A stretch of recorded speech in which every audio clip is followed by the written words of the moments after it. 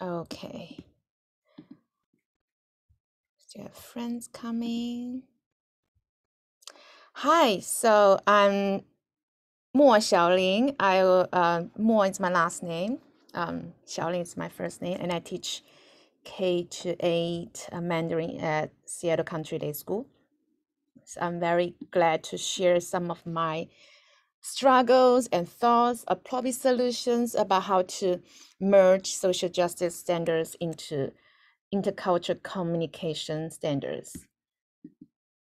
If you're still thinking, it's what I expect is, probably you can find a potential new approach to help you design your own units, lessons, and probably you can find some strategies to facilitate some troubling topics, like a little bit hard to discuss topics in our language classroom, and you'll see some activity examples.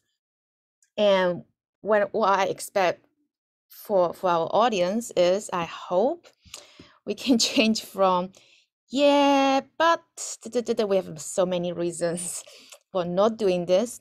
I hope we can get to yeah and start from very little step. Okay, thank you. I see we still have friends coming. So I'm not sure whether everybody's familiar with this, at least right. It's been already a few years, I think a few years or now. So the right side's in our actual intercultural communication. We have two basic functions. One is investigate product, practice, and perspectives. Another one's interact with our target language speakers and with appropriate language and behaviors. So I think the recent years, the left side, the social justice standards are pretty well often discussed in all kinds of language teaching meetings, conferences, especially this summer. I think I attended a few. So in my mind, they have some connections, and I will see whether I can combine them in a doable way in our language classroom. I think I'll share all this website and link. There's all clickable link there later. You can find the standards in the Learning for Justice. The website changed the name now. So here's one unit plan template. When I attended the actual summer workshop, we are using like this format, and you can also find a lot of sample units from the book Words and Actions. I tried to use it in the summer to like map out all my units for this year, but I didn't finish even one. Just to be honest, I feel, oh wow, it's already a lot to cover all the 5C and 3 modes. And I think this template didn't list all the intercultural communication standards yet. And then you have the all social justice standard, the 4 category: identity, diversity, justice, action. It's just a lot there. So I found, this is probably not the doable way for me to do throughout the whole year. So I tried to simplify my program and my unit template. So I want to introduce my program vision first, because you can still see here it's a lot. Okay, so I need a very clear, simple guidance for me to guide my students, for me to decide how to teach, what to teach, how to design my all units lessons. I say this to my parents, families, to my colleagues, to my students. I just try to summarize like this. I just hope for your reference here. I say we educate our future generations to become lifelong, interculturally competent communicators, which means I can divide it to main aspect. One is they can describe themselves and their culture with pride.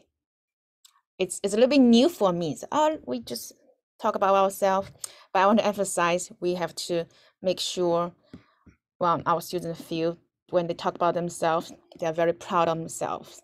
That's a little bit new concept for me too. Another thing is they are learning different cultures, learning our target cultures and other cultures too. But the mindset is they always compare the cultures with respect and curiosity. So that's my main guidance, guiding me to deal with, handle all the even teachable moments during the class and when I design my curriculum. Okay, so I want to give you a very quick probably example. It's kind of our first unit for many teachers, I guess. I call identity. You can call probably all about me or who am I? I think similar things. I pulled out 4 standards from the social justice from the left side. As I decided to do the middle grades. I don't know what grade we are teaching. So I think grades 6 to 8, the social standards, social justice center look like that. So for example, identity 1, you can all see this specific language when you click the link later, which I'll share with you. I know and I like who I am, and I can comfortably talk about my family and myself and describe our various group identities. And for the diversity, I'm not going to read every word, but I'm curious about others, and I can ask questions respectfully, listen carefully, non-judgmentally. For justice, strength is I relate to people as individuals and not representative of groups. I can name stereotypes. Action, we have actually a lot of different action for so grade 6 to 8.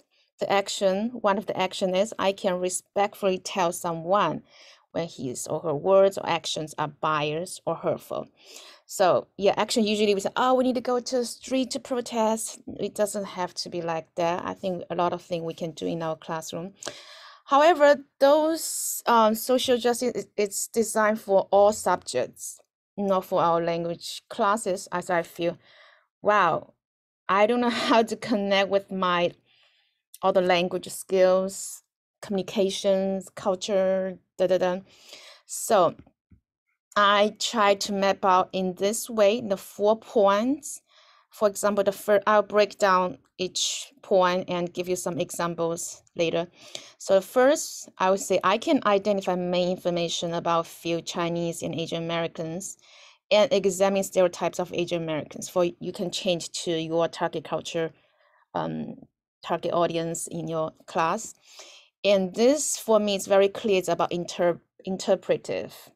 They're listening, they're reading some information, and you can build assessment on that.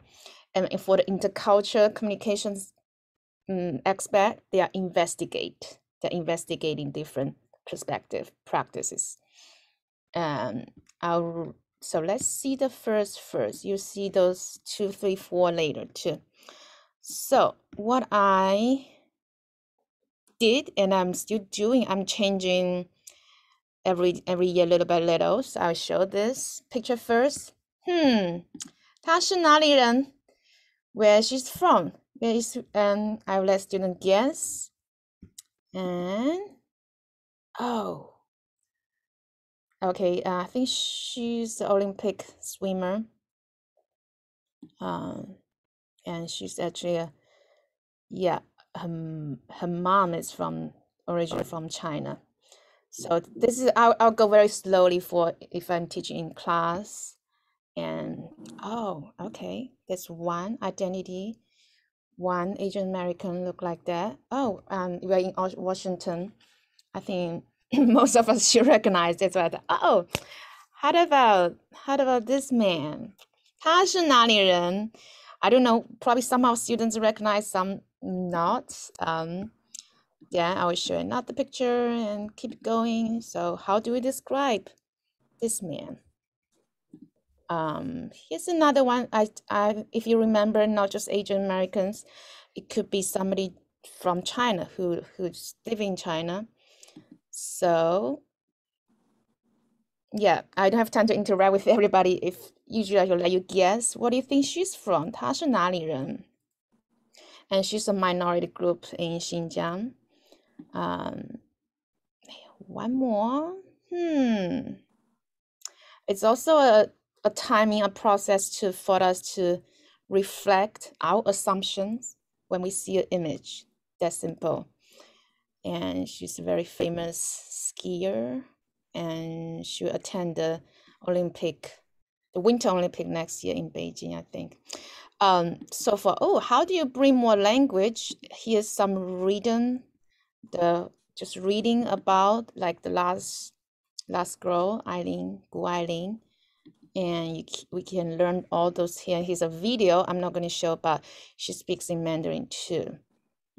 So, okay, she speaks Mandarin and English.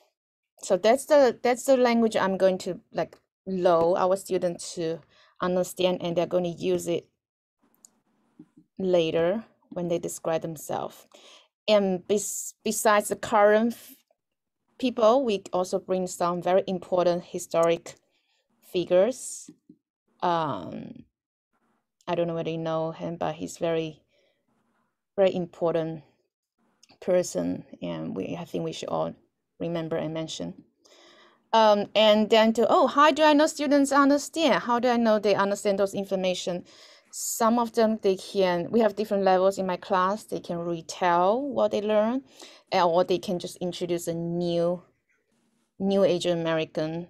For the heritage speakers, I think our state have a lot of heritage speakers in whatever language.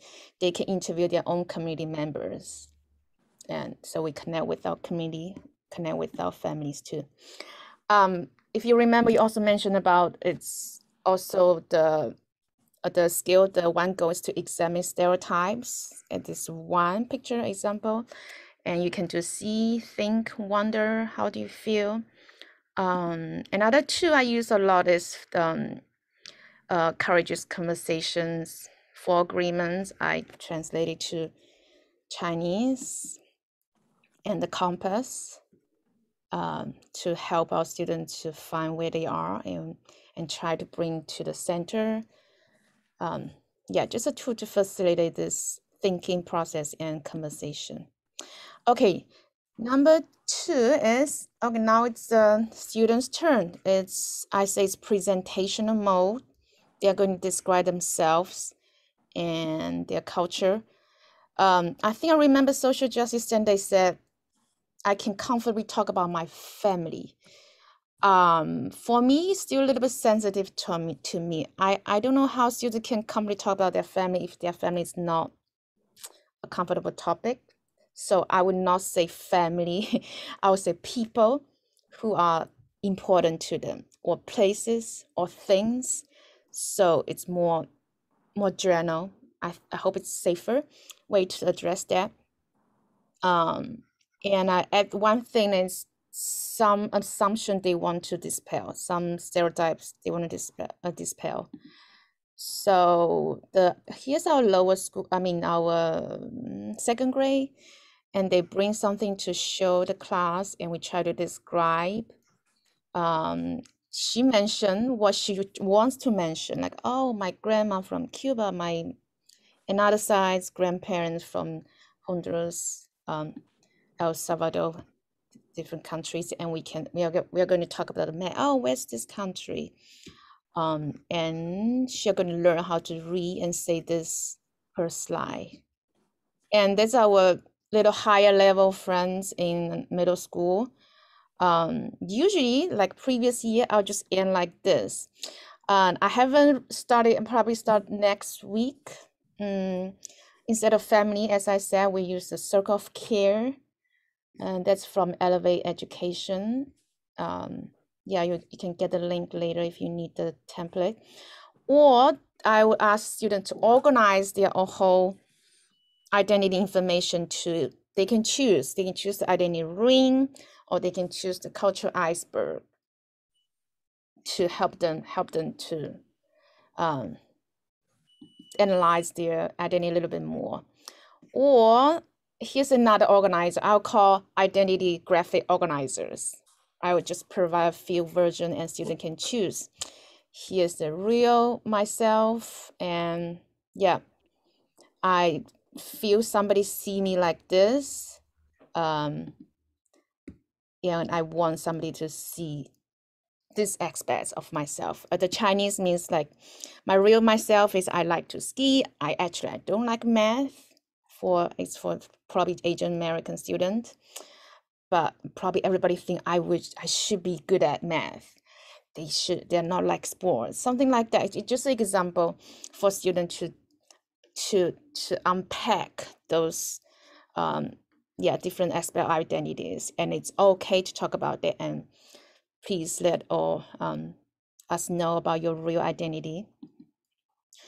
Number 3 is I think 3 and 4 is kind of very I deal with in a similar way, and it's all interpersonal mode now.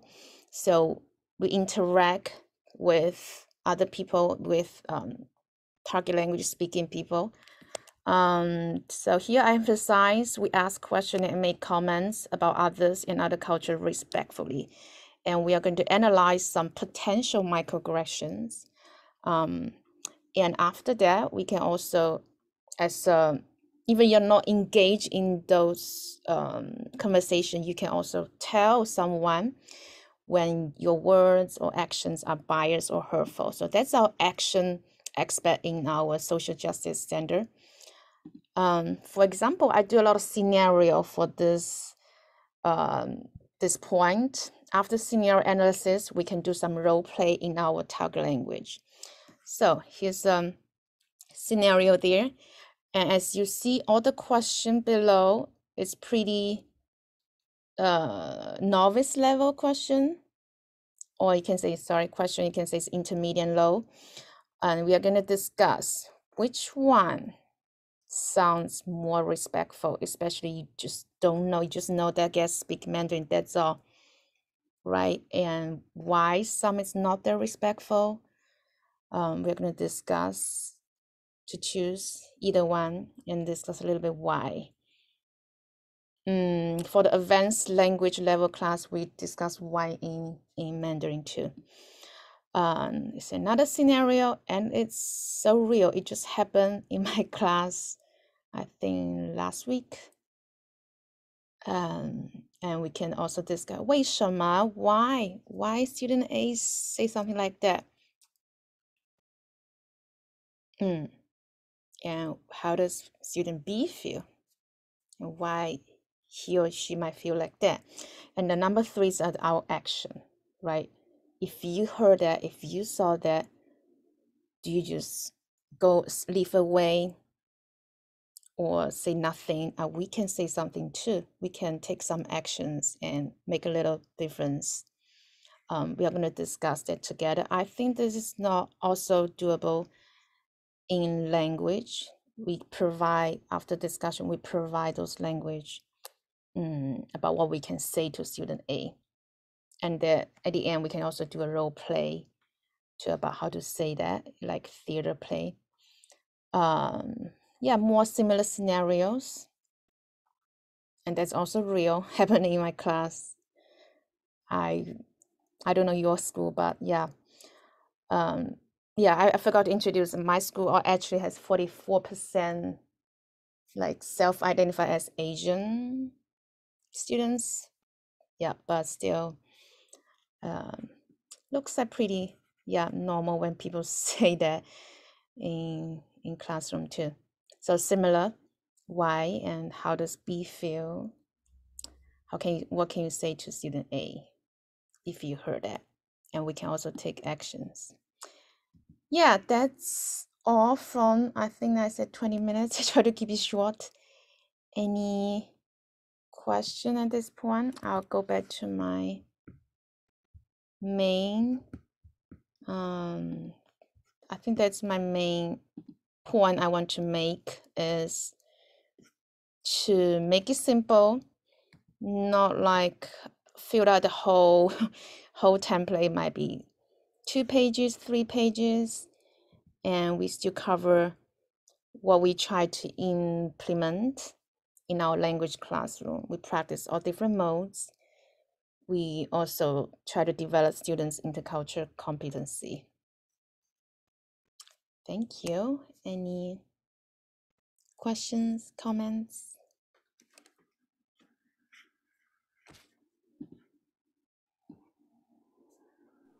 Thank you, Xioling, for the presentation. It's thoughtful and provocative. I'm wondering if you or anyone here has some helpful things to keep in mind when you're attempting social justice conversations of the sort that you present here, and you as a teacher do not identify as coming from the same background or ethnicity as the majority of students. For example, I'm teaching a heritage Spanish class, and am one of the few non-Latino people in the class, but I want to, in fact, move towards action. And I'm just interested in hearing suggestions or things to keep in mind from anyone who's maybe had this experience, because it's my first experience. Thank you. So what you mean is you probably not share the same cultural background experience as what your students from Spanish speaking background. I think for me, in my classroom is also very diverse. We have, can I say, like main let me find a good language, that better language. We have diverse background. I think it's our reality. I would say in my view, in my position, I felt like that. So I think whenever if you emphasize I statement, and we can still discuss together, and also I still feel the compass it's very helpful to pull out all different kinds. Not this one. Remember that, and let me go back here. It's easier. This one. You can still share how you feel, how you think from your points of view. I think we can. The idea is we can all be real. I mean, personally, I think we can all be real, and we are all different. We are all unique, and that's good. That's the norm. We don't have to feel like we just had a conversation yesterday with in our school professional development. Like being white it's okay, of course, and I think we all should feel proud of ourselves, whatever background we are. But we do want to, that's my vision. I feel it fits in many situations. So I'm telling people a lot this.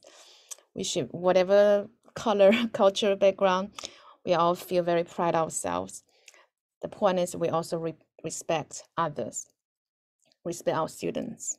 Students respect each other. I don't know whether I answer your question. I know it's hard to do probably in this situation. Thank you. Thank you very much. Thank you.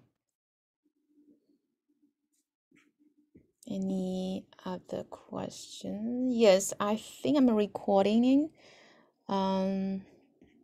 Yeah, we have 4 more minutes. If I'm not using my personal account, I probably can talk longer or pause. We can do more interaction.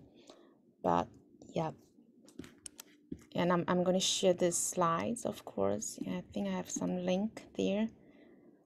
And you can unpack depending on what grade, even like kindergarten.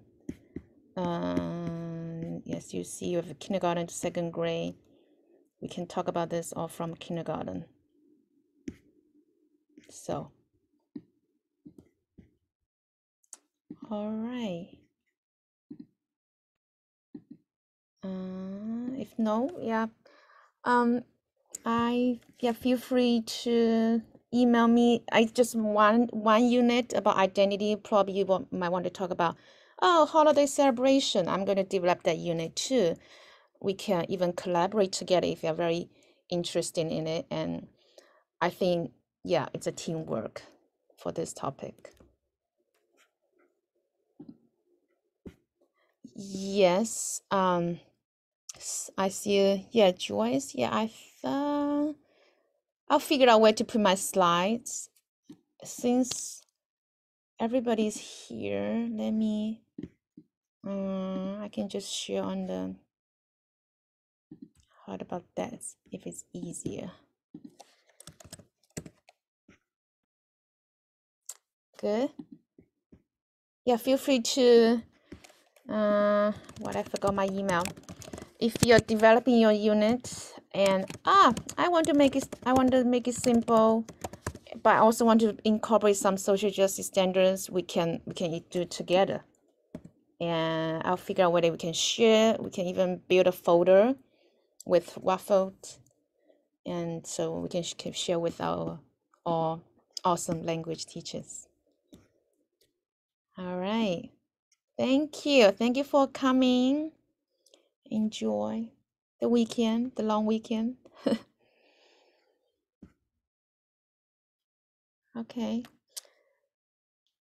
Thank you so much. Thank you, Harris. Thank you, Joy. Thank you, everybody. Gracias. Mercy. 谢谢大家。